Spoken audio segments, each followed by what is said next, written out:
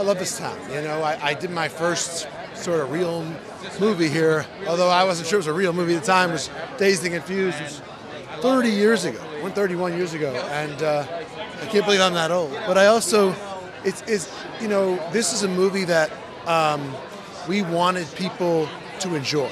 It's made to inspire people, to make them feel good. It's not, I don't think, cheesy or schmaltzy or saccharine or fake.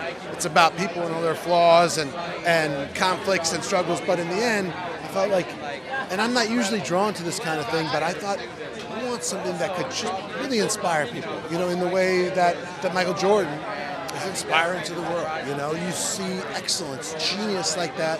There's something about it that moves us and makes us think, maybe I can do something difficult. Maybe I can do that thing I'm afraid of. Now, he's not in the movie because, well, for one thing, you know, he's just too iconic and too famous. The minute you try to show somebody else and say that's Michael Jordan, you kind of lose the whole audience because, by definition, when you're that iconic, there's only one of you in the world.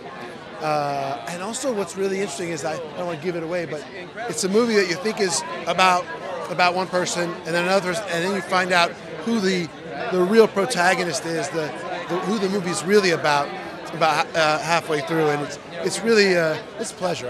I really love this movie, I'll be honest with you, and I want people to see it in the theater because it's fun, because it's a lot of laughs. It's funny and it's fun, and I love it. So I hope people do too. I've just got lucky, you know. I mean, it's like I feel like you know, Phil Jackson with the Bulls. Like, I don't know. I'm sure he's a great coach, but it doesn't hurt to have you got a great team. You're going to be okay. And this cast is people that, you know, my whole life I dreamed. When I wanted to be a director, you know, I thought like maybe one day I could work with a really great actor. And I think Viola Davis is the greatest actor there is that I've ever seen. And so to have her in the cast for me is a dream come true. And I've been trying to work with Chris Tucker for 20 years, begging to work with me. And I love Jason Bateman's a genius, our fourth movie together. Chris Messina, he was so good in my last movie and nobody saw it. So now I'm like, all right, I'm getting you, and you and me, we're going to see you be great.